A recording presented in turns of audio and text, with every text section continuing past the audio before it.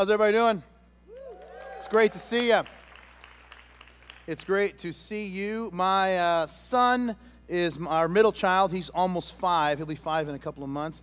And he's gone through, a few phases in his life, but the longest phase, and once again, when you're 4 and a half, how long can phases actually last?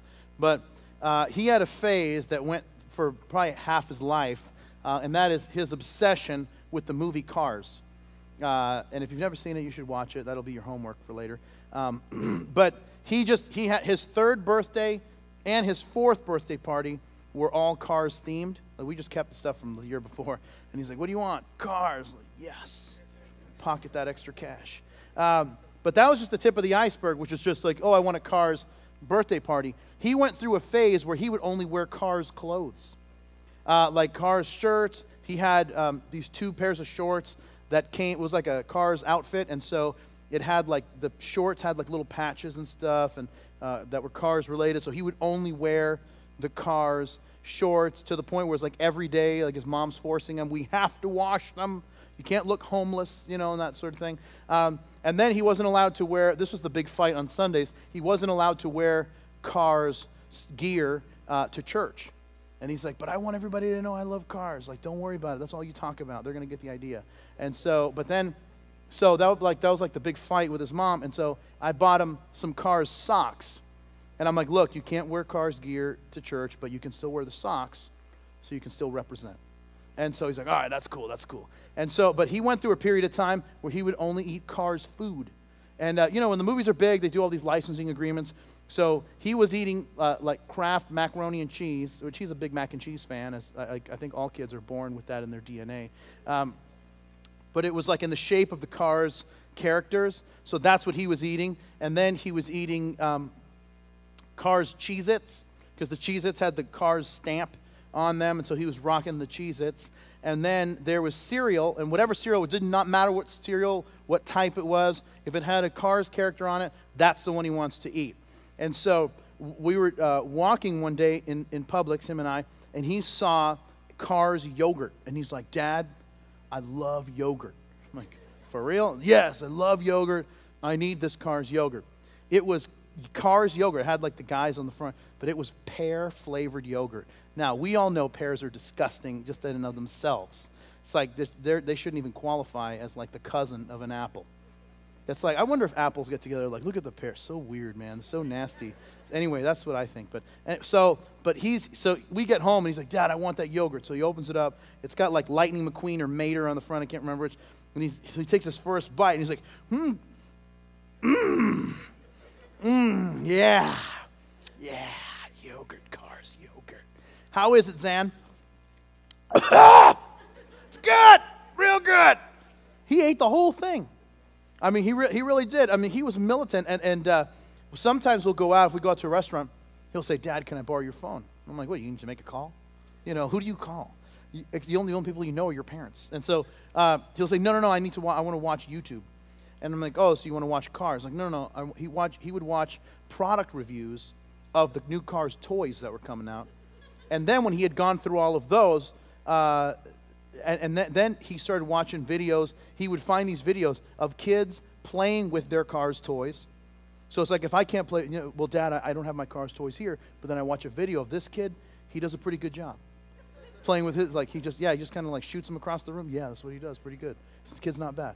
So anyway, so on his last birthday, when he turned 4, he got this Cars track, which, I mean, I'm too old for such things and too mature. But the track was pretty awesome. Now, here's the thing that was cool about the track, is that the track was in like a figure 8, if you can imagine. And then you had to wind it up. And once you would wind that thing up, you would put the car in, and that thing would start shooting in a figure 8 motion. And then it had this other thing that after it went around a couple times, a ramp came up. It would go off the ramp, and it would like blow through a billboard, and then it would, shoot out into the rest of the room. It was pretty awesome. And so I showed, I did it a few times, showed Xander how to do it. This is how you wind it up. Okay, awesome. So he's opening his stuff. This is after his party's over and all that. And so now, just so you know, like, my kids go to sleep at like, they go to bed pretty early. So my kids go to sleep between like 7:30 and 8 o'clock. Xander is on the early side of that. And it does not matter where we are. 7:30 hits, he's like, hey, I'm out. You know, I mean, we could be in the mall. One time we were walking in the mall. Dad, pick me up. Why? Because I want to go to sleep. It's 7:30. I mean, it's like the kid does not know how to tell time. His body tells him 7:30, he's out of juice.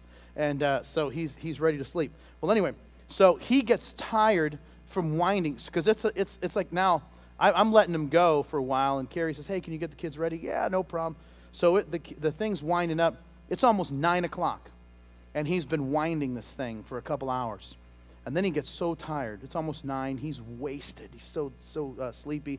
And he's like laying on the floor trying. He can't do it. And he's like, Mia.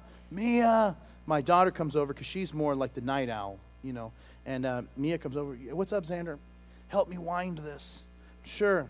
She winds it one time and then realizes, hey, I've got a fresh arm out of the bullpen. And then he's laying down. He's like, wind it again. So she winds it again. He's like, wind it again. And so he's laying on the floor like his face in the carpet. He's half asleep, and he just keeps telling her to wind it. Well, now it's like 9:30. And you're wondering, like, why haven't I put these kids to sleep? Because this is just an interesting sociological experiment.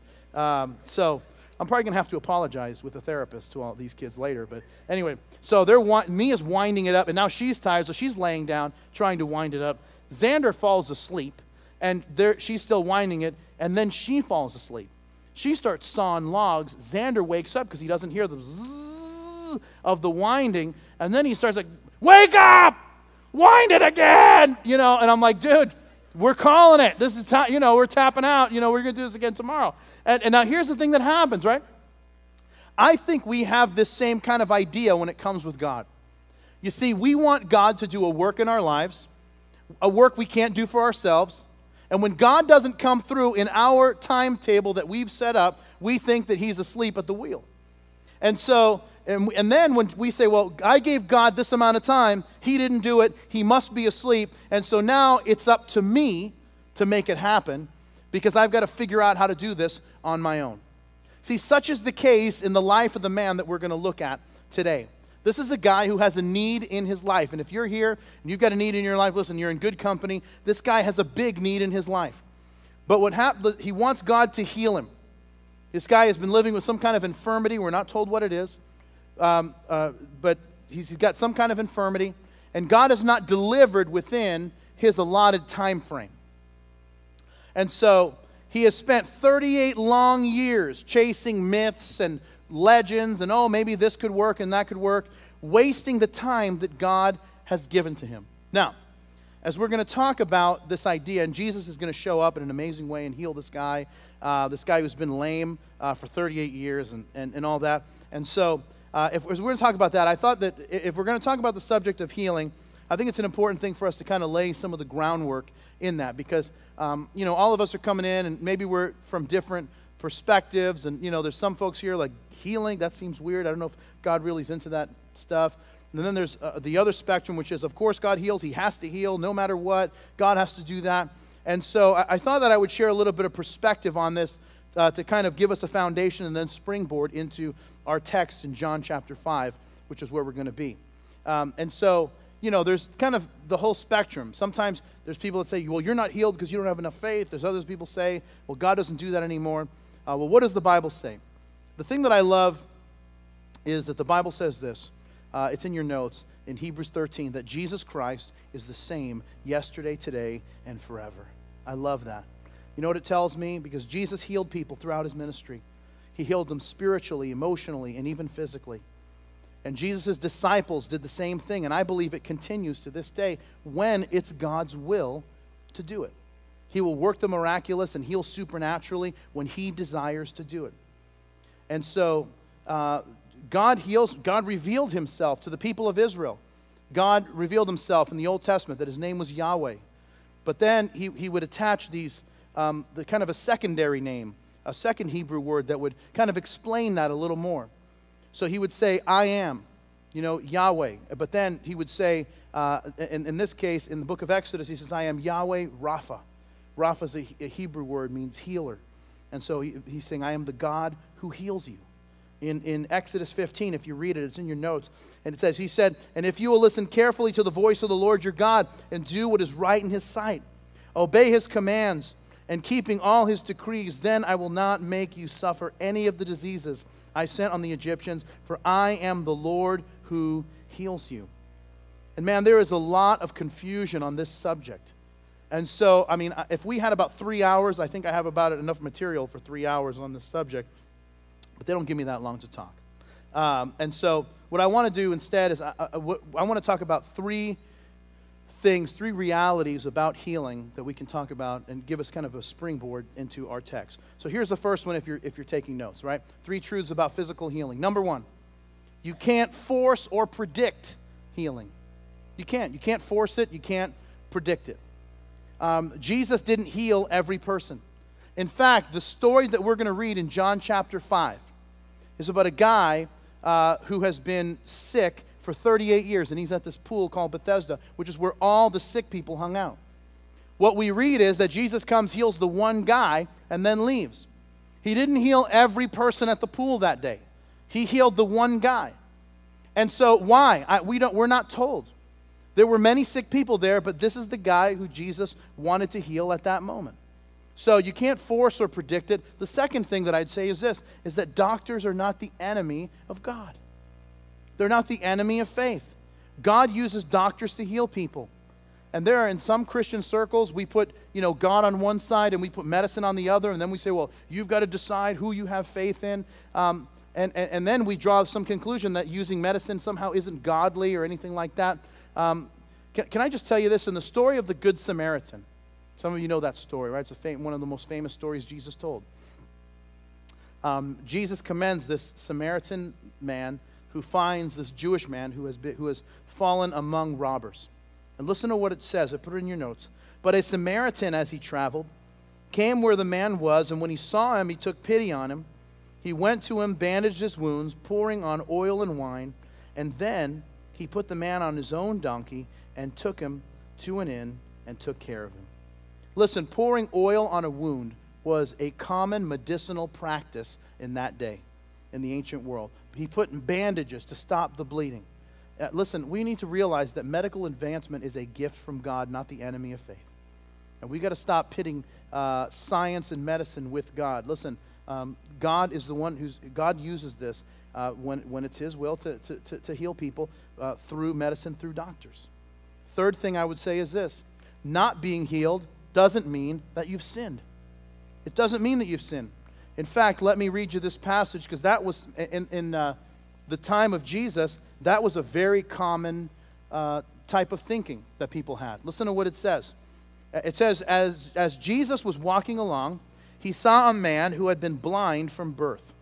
Rabbi, his disciples asked him, why was this man born blind? Was it because of his own sins or his parents' sins? It was not because of his own sins or his parents' sins, Jesus answered. This happened so the power of God could be seen in him. You see, a person not being healed doesn't mean they've sinned. It doesn't mean God doesn't love them. It simply means God has chosen not to heal them at that particular point in time. We don't need to read anything more into it than that. And God may want to do another work through them. God may want to reveal himself through that weakness. But it doesn't mean that that person has sinned. It also doesn't mean that that person lacks faith. You can have all the faith in the world and still not be healed.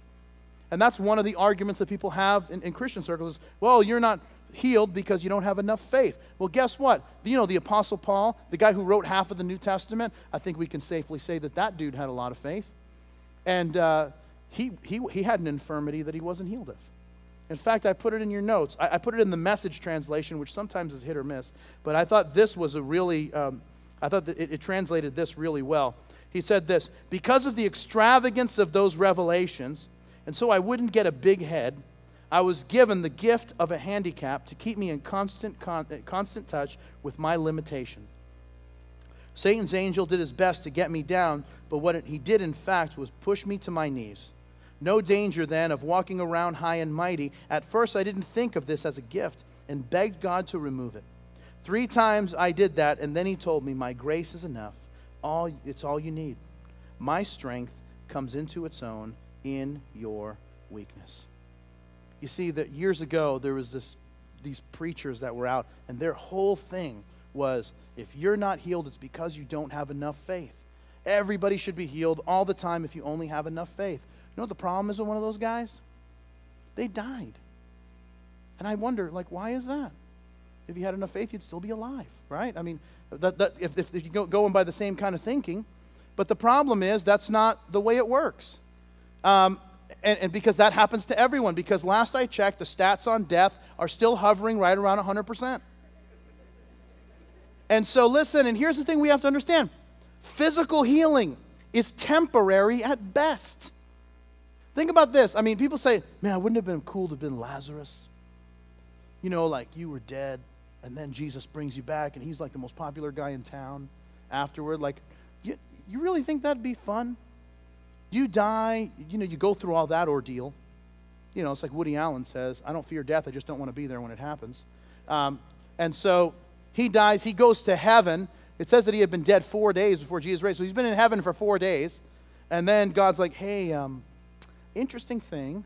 We're going to go ahead and just take your ticket, and we're going to send you back for a while. Like, no, don't do that. Like, I'm telling you, man, if I die and someone prays for me to come back, I'm hitting the first person I see when I come back. It's like, that was from Jesus. You know, well, maybe not, but I'm going to tell them that.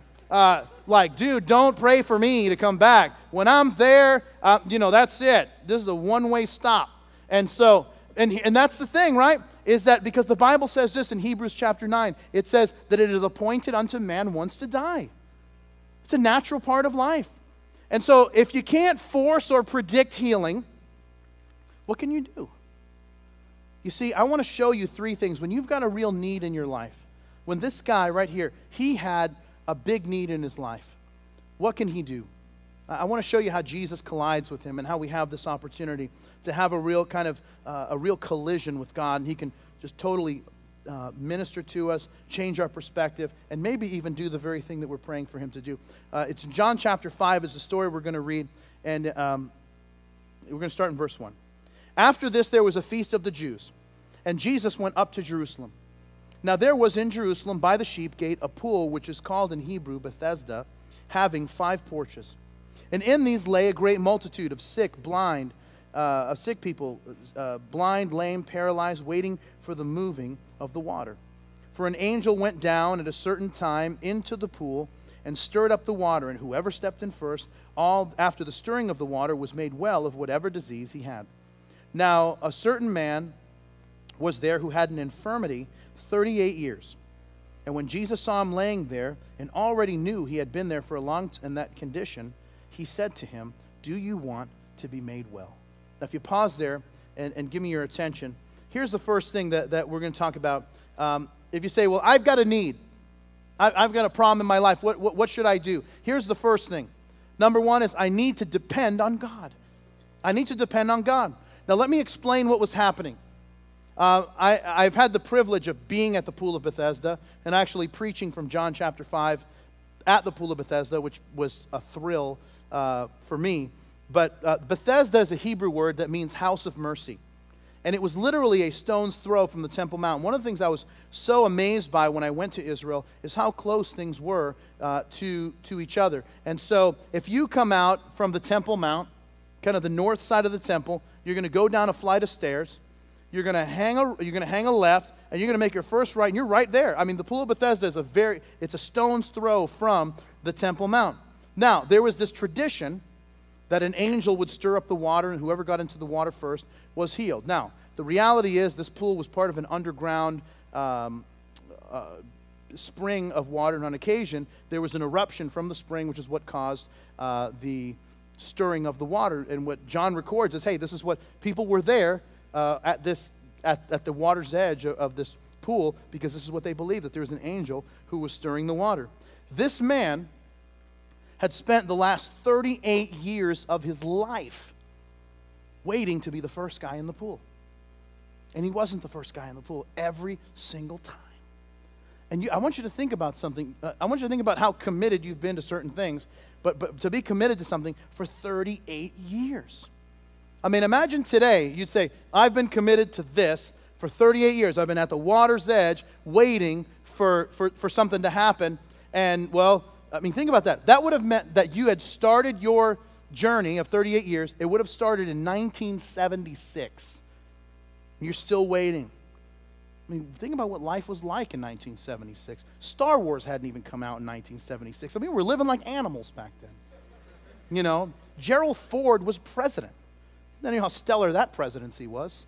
And so, I mean, this was and think about that. Now, he's hanging out there, but you know what the weird thing is? Because the temple is so close, it's like, why is he hanging out at the pool rather than going to the temple and actually learning of God?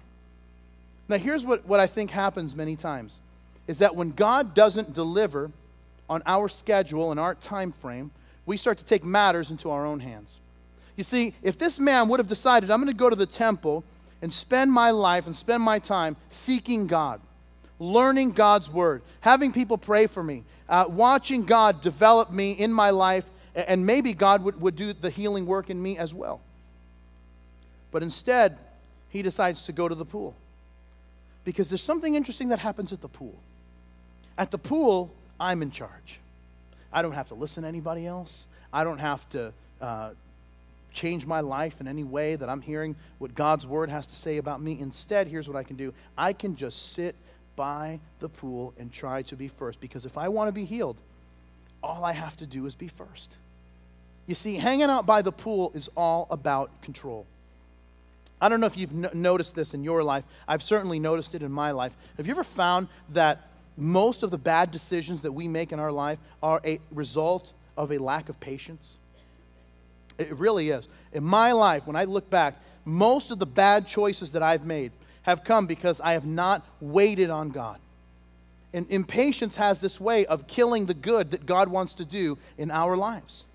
The Bible would say it this way in Proverbs 19, a man's wisdom gives him patience, and it is his glory to overlook an offense.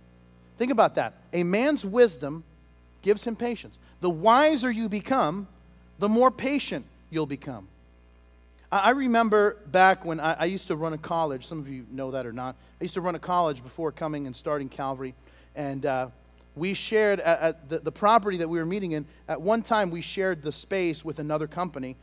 They were on their way out as the people that used to own the facility, and they had sold the facility to the church, and then they were kind of renting it back before they left. And so they had this, we all walked into this area, and there was this big reception area, even though there was no receptionist, but there was this awesome chair that they had, as this leather chair, you know, like a executive type of chair. And I was sitting on this chair. I was 23 years old when I took over this college, and I was like developing back problems because this chair was crooked and it was all messed up. And anyway, so I talked to the guy that oversaw the facility. I'm like, hey man, nobody sits at, all these months I've noticed nobody sits at the reception desk. What do you think about just giving me that executive chair so that I can use it, because this other chair I have is horrible? And he said, yeah, I don't think that's a problem. Let me just go ahead and ask somebody, and I'll let you know. So I said, okay. And then, you know, a couple weeks go by, month goes by, 6 weeks go by, 2 months go by, and I'm like, man, this guy has forgotten about me. So one day I get so mad that I go to Office Depot during lunch, I buy a chair, I strap that thing to the roof of my car, and I get it back to the office. I push the thing, because, you know, it's like, and the chair's in a million pieces. I push the thing back to the area, you know, where my office is at the college. Finally get it there. I open up the door to my office, and the leather chair is behind my desk. And I was like, oh no. And then I've got this humongous box, and I'm like, what do I do with this box? And I'm like, here's what I'm going to do. I'm going to build the box and just put it in somebody else's desk. Put it in somebody else's office. No one will be the wiser. So I start building it, and then I'm on the floor, and I'm under the chair, and I'm trying to, you know, they give all those little tools that don't really work, and I'm trying to get the chair built so I can put it in somebody else's desk. And then the guy walks in, and he's like, hey, what are you doing? And I'm like, me? What am I doing? You know what I mean? I'm like, oh, you know, I don't know. And I don't know why I started talking like that. And I'm like, well, you know, and he's like, what's that chair? And I'm like, oh, I have a chair. I'm a chair hobbyist, and I don't even know if hobbyist is a word. And but I have a hobby that I build chairs for the needy. And so I'm trying to make something up, and he says, you bought the chair, didn't you? And I'm like, yes. I was so, like, I felt so bad. I'm like, I did. And he's like, I told you to trust me. I told you it was going to take a little while, but I was going to get you this really awesome chair. I mean, it was like, the chair was like $1,000 chair. And he's like, and I got you this really nice chair. And you decided to go after like a $50 chair that you bought. And I'm telling you, I felt so guilty. That true story, I felt so guilty I couldn't even sit in the chair. I actually gave the chair to my assistant.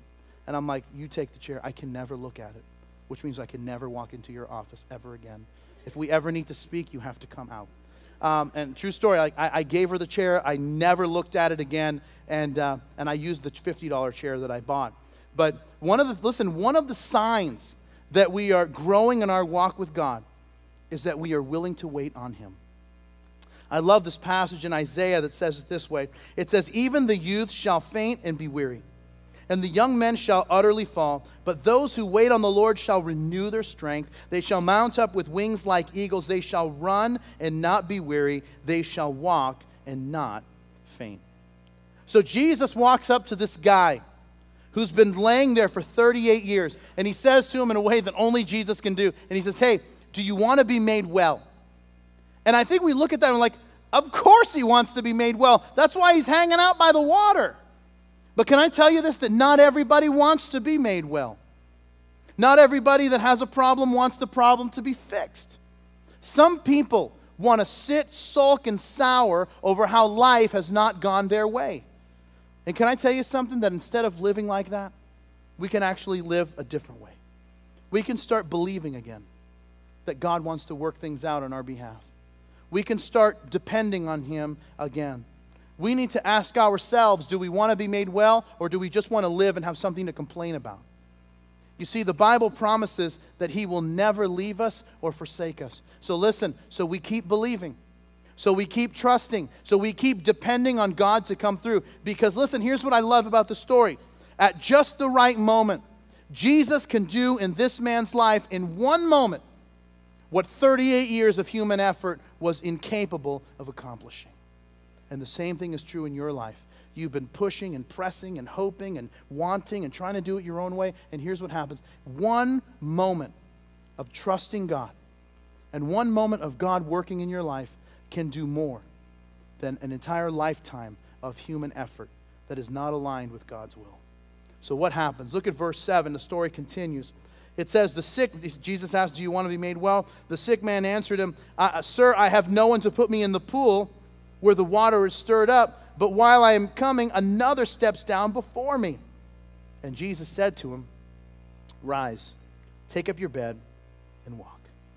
And immediately the man was made well, and he took up his bed and walked, and that day was the Sabbath. Now, if you pause there and give me your attention, the second thing, once again, you have a need in your life, you want God to work in your life. The first thing is that we need to depend on God. The second thing is that we need to believe God's word. We need to believe God's word.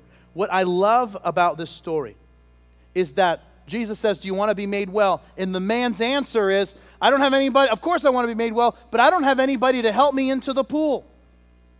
And I think, man, that's sometimes so much like us, where we start to believe that the only thing that we can do, the only thing that God can do, is what we have actually imagined in our own minds.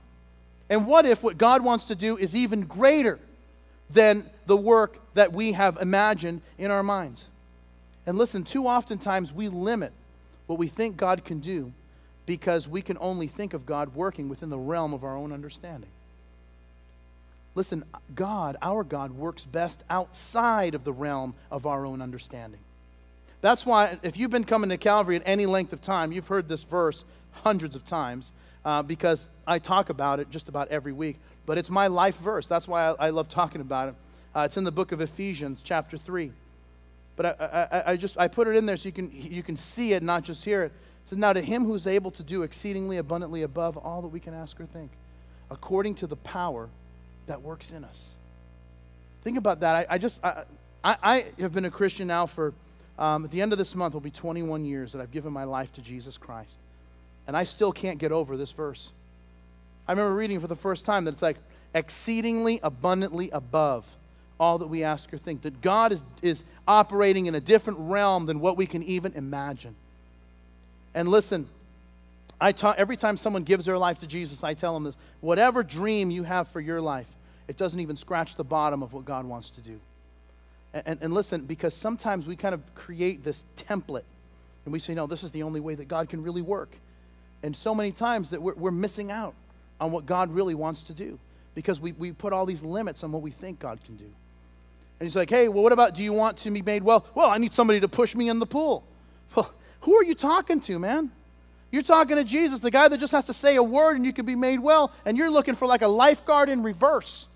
Like most lifeguards are taking people out. You're like, I just need somebody to push me in, and then I'll be better. And listen, let me tell you how it works. I shared a little bit of this on Good Friday a couple weeks ago. But we get our kids Easter baskets on Easter. Most parents do that for their kids. But it's besides like candy and a few other things, we usually get them like one nice gift. And so my son Xander has been asking for this this Lego set. He loves these little ninja Lego dudes. And so he's been asking for it. It's really hard to find. And he's like, Dad, I'd really like to get this on Easter. Well, you going to get it for me? I said, I don't know, buddy. You're going to have to find out. You'll find out on Easter. And he's like, well, but the thing about my son is that he likes to hedge his bets a little bit. And so he goes, well, Dad, I just want to show you which one. And one of the things that he got for Christmas was this Lego encyclopedia. It's like his New Testament. It's like, he's like, the Bible, that's like the third testament to him, because he like references chapter and verse in this Lego book. And he's like, well, Dad, let me just show you so you really have an understanding of what I'm looking for. But Xander has this idea, because he always says, you know, he'll say to me, like, Dad, you can get this for me? And I'll say, well, you'll see what I'm saying. He goes, I know you. You're going to do it. And I don't know if that's like he's using reverse psychology on me, like, well, I wasn't, but now that you have that expectation, maybe I will, you know? So he says to me, well, you know, are you going to do it? And I say, well, you'll find out. And he says, well, Dad, let me just show you. This is the one that I really want. Now, you got to understand, my son is 4, but he talks like he's 24. So he'll say, Dad, this is the one that I really want. But any of these other 3 will be acceptable. And, you know, just in case, you know, because I know sometimes they're hard to find, but any of these other 3 will be acceptable, but this is probably the one that I really want. And so, anyway, what he didn't know at the time, was that I had found this guy on eBay whose son had played with these. At least that's what he said. Who knows? It could have been him.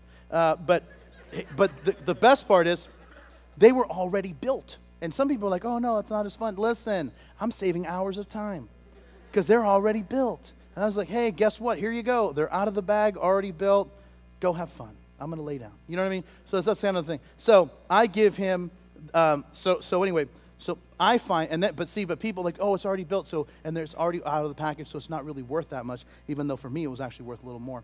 So, nonetheless, I bid on it and I win it, and I actually win. The guy's not just selling one, he's selling 5 sets.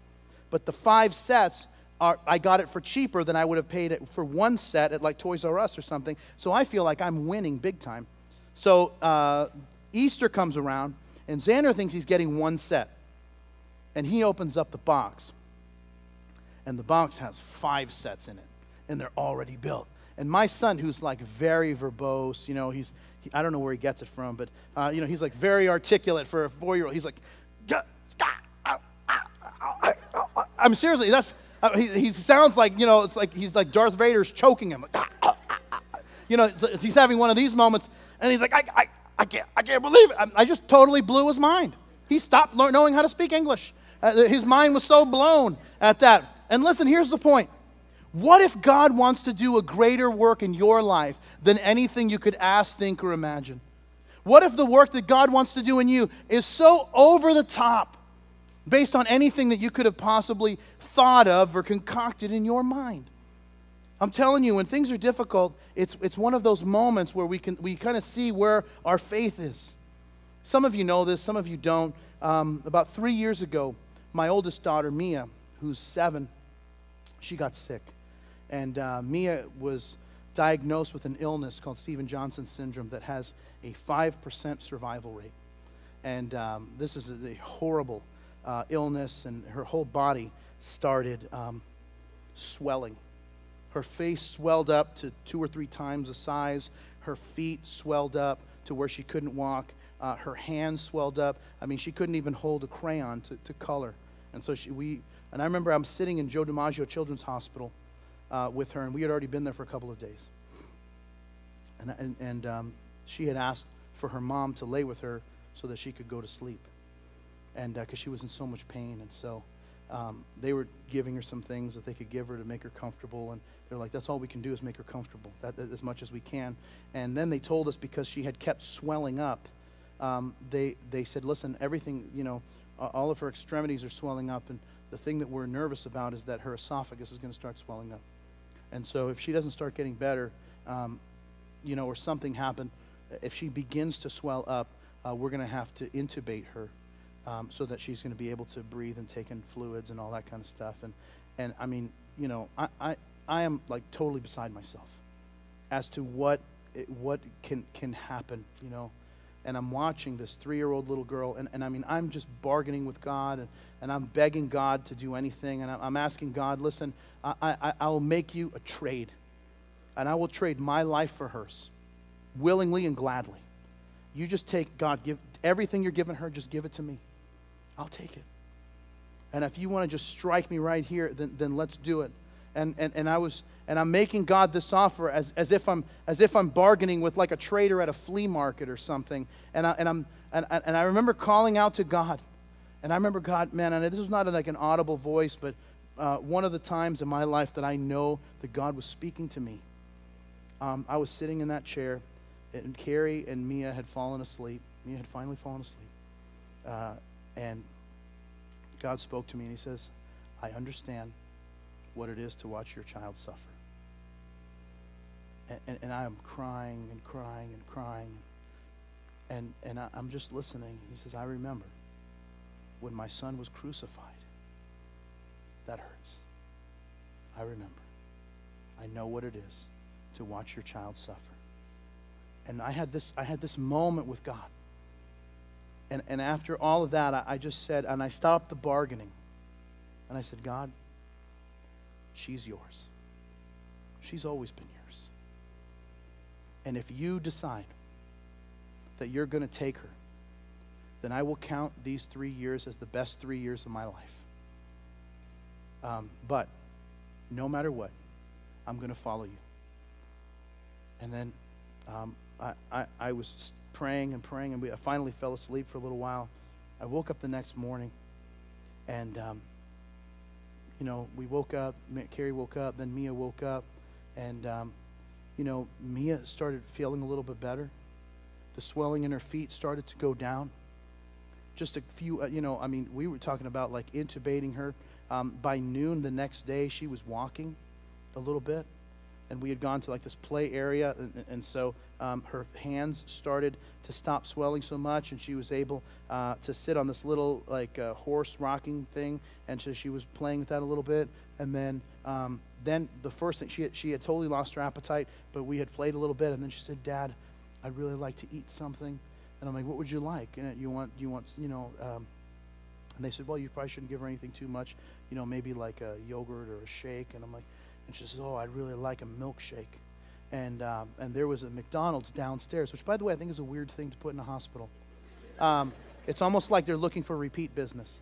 But anyway, so I said, okay. So I went down there. I've never been so happy to spend $3 at McDonald's to buy my daughter a vanilla milkshake, and she drank the vanilla milkshake, and and she just kept getting better. Listen, the following day we went home. Today my daughter is 7.5 years old, and she is 100% healthy and whole. Yeah.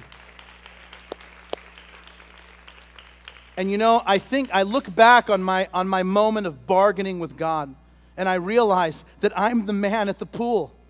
I'm the man at the pool. God, if you can just find somebody to push me in. No, what if the work that God wants to do is greater than anything you could imagine? What if we start bargaining and we just sometimes forget? Listen, in that moment, those first couple of days, I forgot something about God. I forgot that He loved that little girl more than I did. And I didn't think that was possible, but I realized that it's true, that God, listen, that God loves you. And He loves you with a father's heart. And His desire for you and His plan for you is greater than anything you could ever even want for yourself. So that's why we got to keep believing. We got to keep remembering the promises that have been given to us. There's over 2,000 promises in the Bible, and guess what? They are for you. So we got to hold on to them. We've got to believe them. We got to repeat them. We got to keep telling them to ourselves. That's why the Bible says this in your notes: for all the promises of God in Him are yes, and in Him amen, to the glory of God through us. This man believed the word when Jesus spoke to him. He says, hey, I need somebody to push me in. Rise, take up your bed, and walk. And the man stood up. And look what happens next. This is the last part. In verse 10 it says, therefore the Jews said to him who was cured, it is the Sabbath. It's not lawful for you to carry your bed. And he answered them, he who made me well said, take up your bed and walk. And they said to him, who was the man who said to you, take up your bed and walk? But the one who was ill did not know who it was, for Jesus had withdrawn, and a multitude being in that place. And afterward Jesus found him in the temple and said to him, see, you have been made well. Sin no more, lest the worst thing come upon you. And the man departed and told the Jews that it was Jesus who had made him well.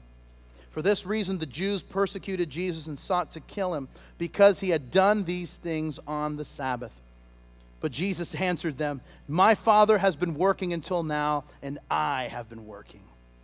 Therefore the Jews sought all the more to kill him, not only because he broke the Sabbath, but also he said that God was his Father, making himself equal with God. If you pause there and give me your attention, here's the last thing I want to tell you. You have a need in your life, then here's what we need to do. We need to rest in God's work. We need to rest in God's work. Here's where the problem begins. Jesus does a great work by healing this man, and he does it on the Sabbath. But the religious leaders see healing on the Sabbath as a violation of the Sabbath, and certainly carrying your bed on the Sabbath. So they can't even rejoice that this man who's been ill, carrying a huge burden in his life for 38 years, they can't even rejoice in the fact that he's been made well and that's been lifted. All they could see is that that was a violation of the Sabbath, they would say. Now here's what Jesus' answer would be. In Luke chapter 14, in another situation when Jesus heals a guy, here's what Jesus says. It says, he answered them, saying, which of you, having a donkey or ox that falls into a pit, will not immediately pull him out on the Sabbath day? Now here's the point. Jesus is saying, the Bible actually gives exceptions to the Jewish people when it's okay to work on the Sabbath if it's an extenuating circumstance. The point Jesus is making is that if you have an animal that falls into a pit on the Sabbath, aren't you actually going to help him out to alleviate the suffering of that animal? Of course you are. And if that is true, why would you actually make a big deal about God healing a man on the Sabbath and in doing the same thing, alleviating suffering? Here's the point, and that's why I love the play on words that Jesus gives when he says, listen, up until now, my Father has been working and I have been working. You see, in that culture, you didn't talk about working on the Sabbath, and Jesus says this thing that's so amazing. He says, not only have I been working, but God has been at work even on the Sabbath. And they're totally blown away. And here's the thing that we need to understand about that too, that God cares for you. And that, listen, we can rest in the fact that God is working for our good. Can I tell you this, that God is not asleep at the wheel? God is not taking a day off in your life. Instead, God is hard at work in your life. He hasn't forgotten about you. God is at work even when you can't see it. And I think this is the hardest part. When we say, man, I want God to be at work, but I don't see the results. I don't see the process. Here's what we need to remember. As long as you're still here, it's not over. As long as you're still breathing, God is working. As long as you're still in the fight, still venturing out in faith, God is still the God who can move mountains. God is still the God who can raise the dead. Because, my friends, God's delays are not God's denials. Just because you can't see what God's doing doesn't mean that God isn't working. Faith is about believing what we know to be true even when we can't see it. That's why the Bible would say this: now faith is the substance of things hoped for, the evidence of things not seen. This is kind of a peculiar story that's told of Jesus in the Gospels, that Jesus walks up to a fig tree. He sees no fruit on the fig tree. And then he curses the fig tree and says that it's going to wither and die. But you know what the weird thing is? Jesus said it, and then nothing happened. I mean, if you were watching the fig tree, he had made the command, said this fig tree is going to die, and it's going to wither up, and nothing happens. The next day, everyone returns, and the fig tree is completely withered. Now, here's the point, is that maybe there is a promise that God has given you, and it just hasn't come to pass yet. And it doesn't mean that it's not true. It simply means we haven't given it enough time to actually come to pass. Because God is at work in your life. Because God is a loving Father. And He has your best at heart. He loves you. And listen, God is for you. And the Bible says if God is for you, who can be against you? No one. Listen, we need to start believing that again. The Bible would say it this way. This is a little hidden passage that I love in the book of Hosea. It says this: I will return her vineyards to her, and I will transform the valley of trouble into a gateway of hope. And see, maybe you're in the place where you're in the valley of trouble right now. And you're like, man, I want things to get better, and I don't know how it's going to get better. And maybe God is giving you a promise that it's the valley of trouble, but He's going to turn it into the gateway of hope. That difficulty that you're going through is the very thing that God's going to use to bring you hope and bring others hope who actually see what's happened in your life through this challenge. My friends, God is still working. God is not asleep at the wheel. We have the promise that He said, up until now, my Father's been working, and I have been working. And He's working right now. Let's pray together. And Lord, we want to thank You. Thank You for Your love, for Your promise that You're never going to leave us or forsake us. You're never going to just tell us to figure it out on our own. Instead, You're a loving Father. And God, Your plans for us, Your hope for us, are plans of peace and not of evil. God, remind us again that we need to keep believing, keep trusting, keep waiting even when it's difficult. Because You're the one who calls to us and says, do you want to be made well? So Lord, do that work even in these closing moments, I pray. In Jesus' name, amen. Amen. Listen, here's how it works sometimes, is that there's a difficulty that brings you here. Something in life, some challenge takes place, and it's what brings us here. And things haven't been going well, and you're growing weary in the race. And you're starting to lose hope, and your faith isn't as strong as it has been. And sometimes a challenging time comes into our lives, and it just causes us to want to walk away. And listen, I want you to know something. God hasn't forgotten about you. He loves you. Jesus Christ died for you. That's how much He loves you. And God's dream is to give you a life that's filled with a future and a hope. And listen, I know when we talk about knowing God, I'm not just talking about knowing that, oh yeah, there's a God out there, up there, the man upstairs. That's not what I'm talking about. I'm talking about really knowing God and walking with Him. That God actually wants us to know Him. And He wants us to walk with Him. And that He wants to change our life personally. You see, the same offer that Jesus made to this man is the same word that Jesus has for us today. Do you want to be made well? You see, maybe you're here and it's like your relationship has crashed and, it's over and all this is happening and there's some anger that's residing, and He says, do you want to be made well? Maybe this has gone on for a long time and there's some bitterness that's starting to take root in your heart, and here's what He's calling out to you. Do you want to be made well? You see, life hasn't turned out the way that it was supposed to, and so now there's some anger that's starting to bubble up to the top. And he's saying, do you want to be made well? All these things he's calling out to us. He's saying, do you want to be made well? And sometimes we sit by the pool because that's the place where we can talk about how life didn't go our way. And man, I prayed, but nothing happened. Man, I called on God. I mean, look how long I've been at the pool, but nothing's happening. And all along, there's the voice that's saying, do you want to be made well? That's the work that God wants to do in your life and my life today. He wants us to know Him and to walk with Him. So I'm going to invite all of us to stand in these closing moments together.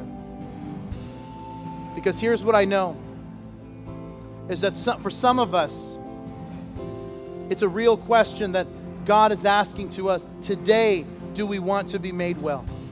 Today, do we want God to work in us and through us? Today, do we want to let go of all the hate and anger and bitterness and frustration and all the things that have kept us by the pool? The pool of our own control, the pool of our own creation, the pool of all the stuff that it's like, no, see, if I go there, I'm going to be forced to change, but here I can control it. Here I can just do what I want. Listen, maybe today's the day to let go of that. Maybe today's the day to say, I'm not going to spend my whole life living at the pool. When I can actually heed the words who said, do you want to be made well? And I can start walking with Him and see this healing and wholeness that He wants to bring in my life. Listen, some of you have come in and listen, emotionally, you're beat up. And He's calling to you and saying, do you want to be made well? Some of us physically, some of us spiritually, some of us, it's just through the course of our lives. Mentally, it's like, man, I'm just wiped out. I've tried everything. And I'm still at the pool. Then maybe the last thing to do is actually to walk away from the pool. The pool of our own control, the pool of our own creation, and say, God, now I'm going to follow you because I want to be made well. I want you to change my life from the inside out. And that's what we're going to do. And if you're here and you say, that's what I want, then we've got to actually respond to the one who's calling to us. Jesus is calling to us, saying, listen, I want to do this work in you. Do you want to be made well? Then listen, take up your mat and walk. Let's do this. So the band is going to sing in a moment, and when they do, if you're here and you say, I want to be made well, I want God to forgive me, I want Him to change my life, then here's what I'm going to invite you to do. When they begin to sing, you take a step forward and meet me here at the base of this platform. Where I'm going to pray for you, and I want to lead you in a simple prayer. And here's what I know, is that if we will call out to God in sincerity, that He will hear, He will answer, and He will act, and He will do the work that only He can do. Because listen, some of us have spent a whole lifetime trying to change. And as we learned in this story, sometimes one moment of God doing a work in our life, God can do more than an entire lifetime of us trying to do things on our own. So maybe today is your day where you say, I'm leaving the pool and I'm going to follow Jesus. I want to be forgiven. I want to be made whole. I want Him to do a work in me. So if you're ready, when they start to sing, you meet me here and you watch God do what only He can do in your life. And you're going to mark it on the calendar that this is the day that everything began to change. So if you're ready, let's do it. Meet me here. George, lead us. Ready. Oh, to be alive, to give all I have just to know.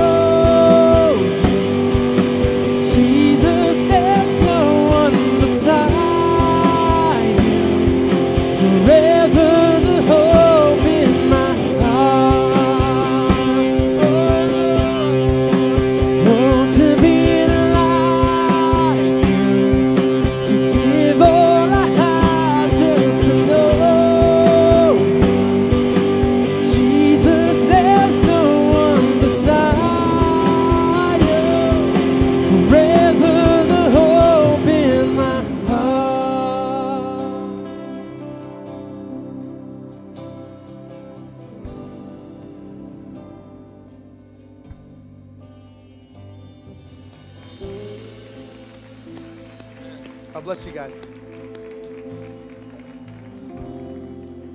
Listen, the Bible says this, today if you will hear his voice, don't harden your heart. Listen, that guy was sitting at the pool and he could have made every excuse in the world as to why it wasn't going to work. But he said, do you want to be made well? Do you want him to change your life? Listen, this is your moment. I'm going to pray with these who have come forward, but I'm going to give you another moment. If you say, I need to be there, I know you need to be here. But God wants to do that work. Yeah, God bless you.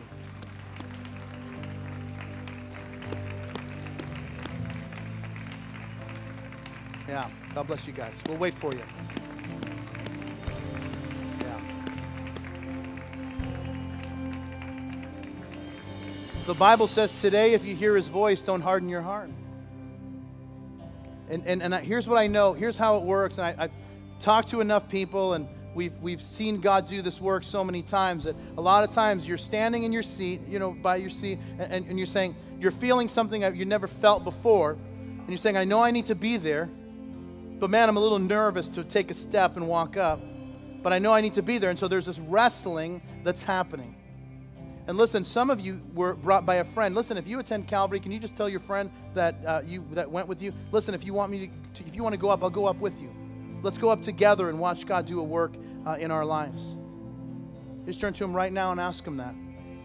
And sometimes that's just the one step that they need to be able to make that decision that's going to change their life forever. And the other thing is this. The reason you're feeling this, I never felt this before, what is that? Listen, that's God's Spirit working in you. And that's why it feels a little different. Oh man, what is that? And you're saying, I know I need to do this, and if I can just kind of hold down until I get to my car, I can just kind of work this out and walk away. Listen, the man could have stayed at that pool. But Jesus is standing there saying, do you want to be made well? Listen, right now you have this moment that God is calling you, saying, do you want to be made well? And the answer for all of us should be yes, I do want to be made well. Then that means we got to let go of some of the stuff that we've been holding on to. Some of the stuff that we even say, oh, no, but being at the pool is my identity. Being at the pool is just kind of become who I am. We got to walk away from that. Because God is calling us to change us. He wants to forgive us. He wants to transform our life. So listen, I'm giving you another moment. I'm going to pray with these guys here in just a second. The band's not going to do another chorus. I'm just going to, listen, you are in the midst of friends. When you take a step, you know what's going to happen? This place is going to explode with applause. You know why? Because most of us have taken the same few steps that you need to take. And we know what God has done when we've taken those steps as well. At the end of this month, it's going to be 21 years I've given my life to Jesus Christ. And my only regret in life is that I didn't do it sooner. That's why the Bible says, today, if you hear his voice, don't harden your heart. This is your moment for God to do a work in you and through you. So this is it.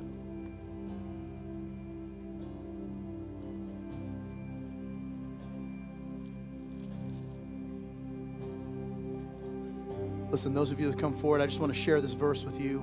It's one of my favorites.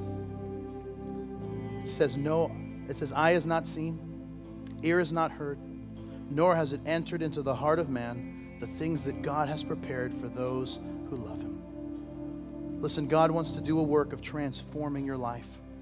The Bible says this, that if anyone is in Christ, if a person who comes to know Jesus, he is a new creation. The old has passed away. Behold, all things have become new. So the person you used to be, all the guilt and all the stuff that you're like, man, I hope nobody ever finds out about that. Listen, all that stuff gets erased. That's not who you are. That's who you used to be. The Bible says that you are a new creation in him. So here's what I'm going to do. I want to pray for you, and then I want to lead you in a simple prayer. It's not a magic formula or anything like that, but here's what I know, is that it might be my words, but if you pray them in sincerity, God will hear, answer, and act, and begin to transform your life in a way that only he can do. So church, let's pray together. God, we want to thank you for those who have taken a step in your direction. And Lord, I pray that you would hear and answer and act as they take a step, as they call out to you. That God, you would do what only you can do. And so, Lord, we thank you that you hear us. We thank you that you're still at work in us and that you'll never leave us and never forsake us. Those of you that have come forward, I'm going to invite you to repeat this prayer out loud. In fact, all of us are going to repeat it. Say, Lord God, I open my heart and I invite you inside to be my God, to be my Savior, to be my friend. Forgive me of my sins. Wash me clean. For I've decided today to follow you, Jesus. From this day, I'm yours. In Jesus' name, amen. Yeah, God bless you.